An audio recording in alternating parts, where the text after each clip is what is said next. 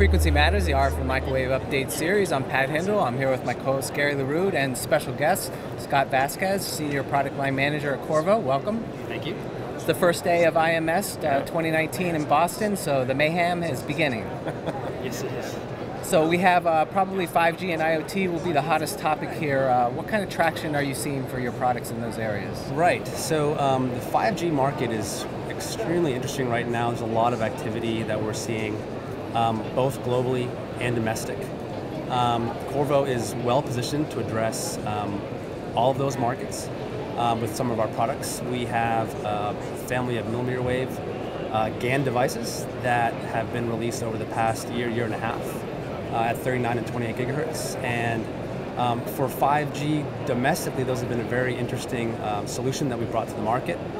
Great efficiency, small size with gallium nitride, enabling less complex systems. So they've really been a family of standout products for Qorvo on the millimeter wave 5G front. So there are sort of two camps that have evolved in the world of 5G around millimeter wave. One, like yourselves, promoting gallium nitride as the right solution for these arrays, and others that are more silicon-based. So what's the argument for GaN?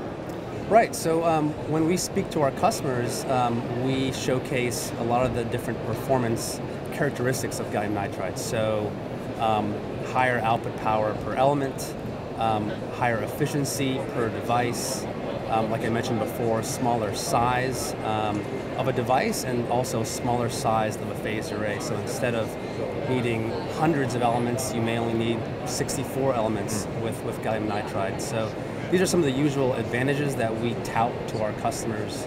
And the idea of size is really important because it has a lot of implications for things like power consumption, for things like cost, and for things like, again, complexity of the array of a millimeter wave system.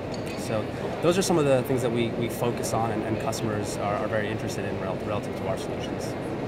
So besides the 5G GaN products, what other GaN technologies are you bringing to market recently, aerospace and defense and commercial? Right, so Qorvo, I think, historically is always pushing the frontier of power and efficiency, in particular for defense and aerospace. And so we have a lot of millimeter wave products that are being announced at the conference this week.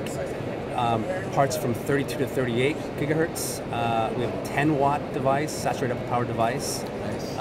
We have a 20-watt, 27.5 to 31 gigahertz part for SATCOM. That's a really exciting device. And we also have some X-band devices as well with some of the highest efficiency, 45% on the market with 4 watts of output power. So using our 0.15 micron gallium nitride process, we are continuing to push the envelope on output powers at these high frequencies as well as efficiencies. Well, Scott, thank you for coming by. I'm sure there's a line gathering at your booth waiting to talk to you. We'll let you get back there. Thank you very much. So from IMS in Boston, thanks for watching.